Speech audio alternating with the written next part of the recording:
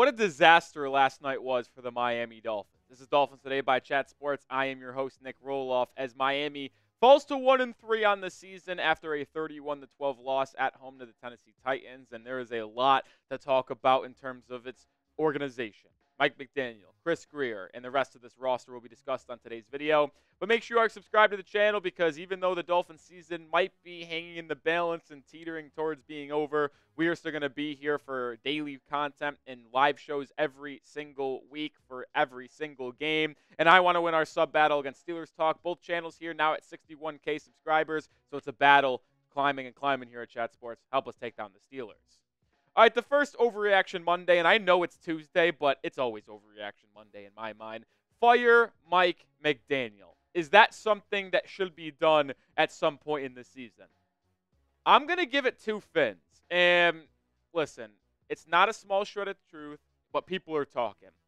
And that's what 2 fins means here at the channel, because what I've seen from the Miami Dolphins over the past 3 games, and I know Tua has only been out for the last 2, but if you look at what this Dolphins team was doing with Tua in that Thursday Night Football game against Buffalo, it still wasn't pretty, and they clearly were not prepared for that game. It's been an embarrassing coaching display for Mike McDaniel, honestly, all 4 games this season, but it's really just been heightened even more over the past 2 weeks against the Seattle Seahawks and Tennessee Titans. Like, regardless of with Tua or without Tua, we've seen other coaches in the National Football League win games with their backup quarterback. The Carolina Panthers won a game with their backup quarterback. And you might say, yeah, they were playing the Raiders. Yeah, the Titans aren't much better, folks. Also, Mike McDaniel has been going up against, over the past 2 weeks, first-time head coaches, and Mike McDonald and Brian Callahan.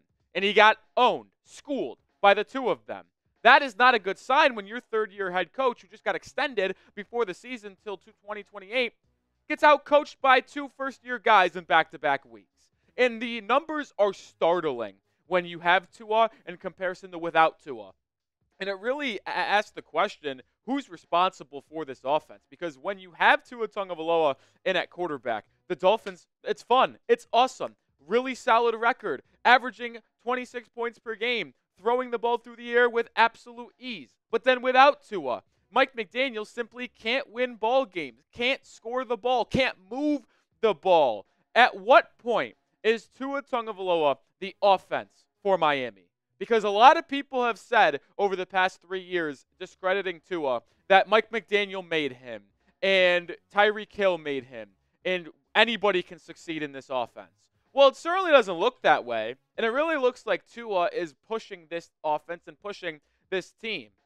It's kind of how it feels right now, is it? And I'm not going to sit up here and say that Tua is a top 5 quarterback. I don't think that in the slightest. But do I think he's the top half quarterback in football? Absolutely. And I know the injury history is a concern, and especially a concern moving forward with how you build this roster and how you go forward in this organization. But when you look at the numbers with Tua and without Tua, it is a little bit concerning to say, well, maybe Tua's the guy that we should be keeping over Mike McDaniel.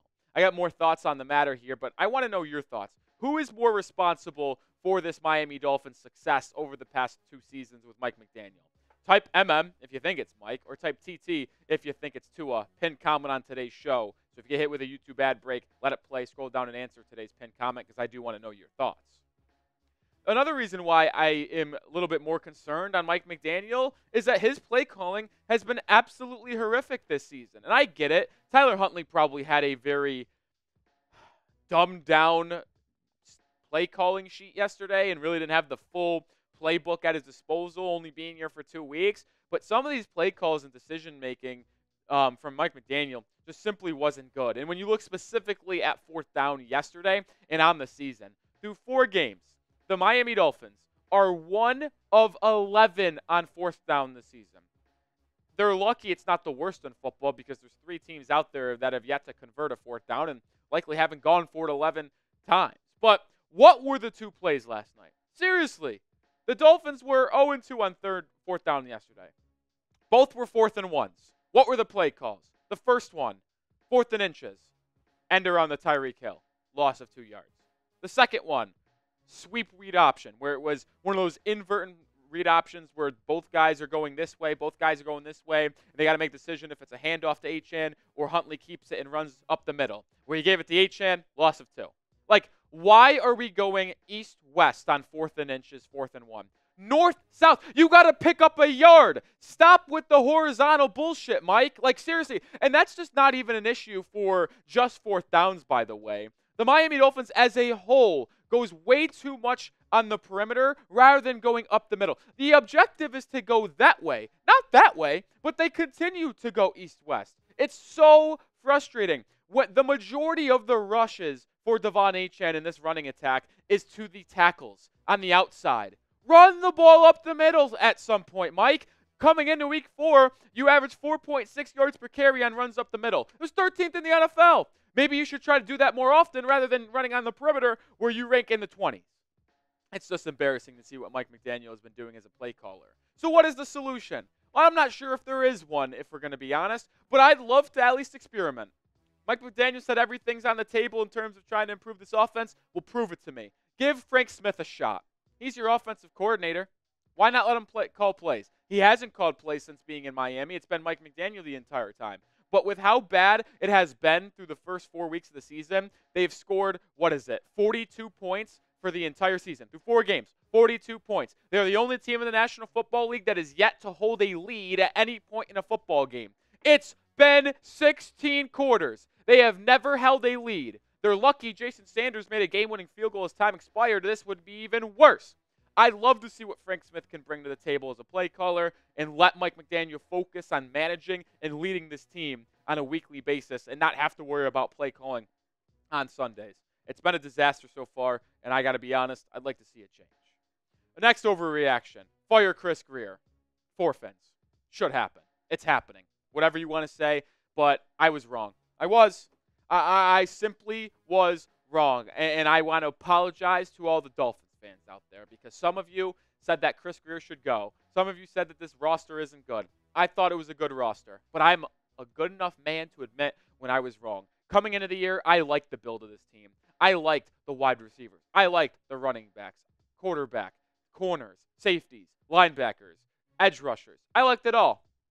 I didn't like the offensive line, but I liked everything else. Evidently, this is just not a good ball club, and I think Chris Grier might have to go by the end of the season. And we'll talk about his mistakes coming up in just a second. But we are sponsored by Game Time, and it's never a mistake when you get started with Game Time because they are the best way to get your tickets. They have the lowest price guaranteed, and they specialize in last-minute tickets, especially when they have a new feature called Game Time Picks that makes getting tickets to see your favorite teams play live even easier.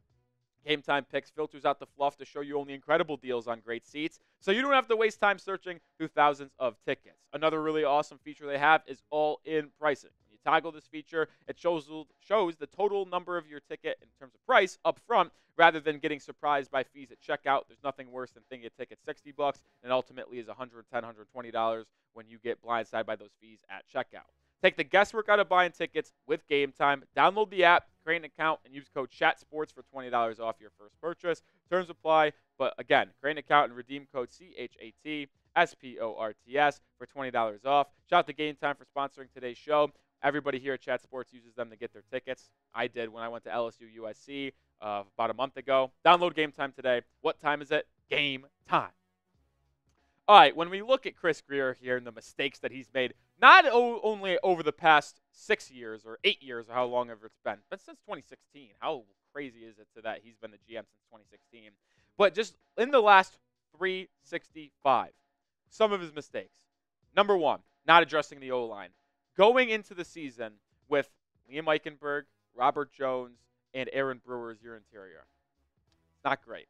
Austin Jackson has not been good to start the season. Teron Armstead can't stay healthy. And I'm actually curious, by the way, this is one thing. I don't remember being that upset with Patrick Paul, the second-round pick out of Houston, who started last night in replacement of Teron Armstead. I'll be curious to rewatch that film and see how he performed because I do think he's the left tackle of the future, and I am curious to see if he's one of the few bright spots from yesterday's game, but not addressing O-line. And I'd love to go back and read some of the comments on people who got upset at me for not being happy with the Chop Robinson pick at 21st overall in the 2024 NFL Draft. I gave it a C-plus grade initially on draft night. Why did I give it a C-plus? Because I wanted them to take Graham Barton, the interior offensive lineman from Duke, who's been performing extremely well for Tampa Bay, by the way.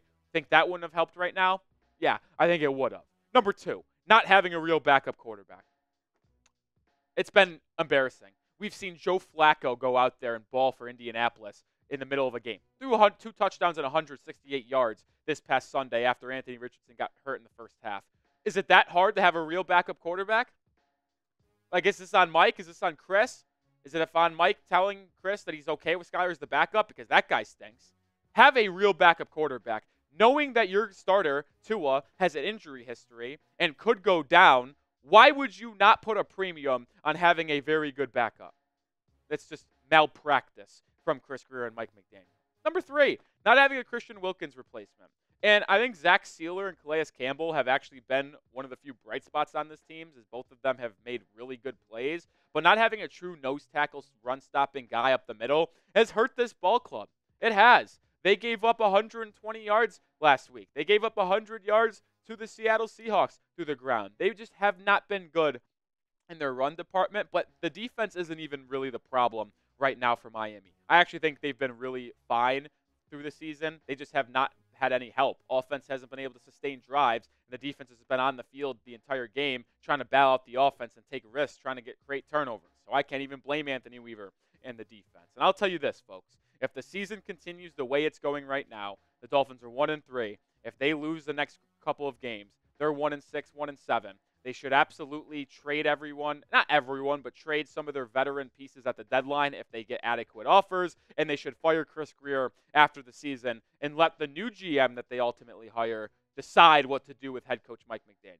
That's why I give Mike McDaniel 2 fins on potentially getting fired and Chris Grier being 4. It's time for Chris to go. This build ultimately is not going to result in a championship. At least that's what it looks like right now. You make the call, though. Should Chris Grier be fired? Type Y for yes or type N for no. Let me know your thoughts down in the comment section.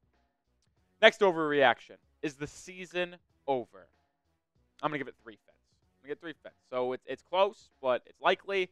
But I don't think it's over completely right now. And I wish I could quit on this team. And I've been very pessimistic in this video. I've been very open about my disgust with Mike McDaniel and Chris Grier through the first 10 minutes of this episode. But it's not fully over. It just simply isn't. It's trending that way, but it's not. Because when you think about the next 4 weeks in Miami, think of this. They travel to New England this week. Patriots are a horrible ball club. Then you have a week 6 bye.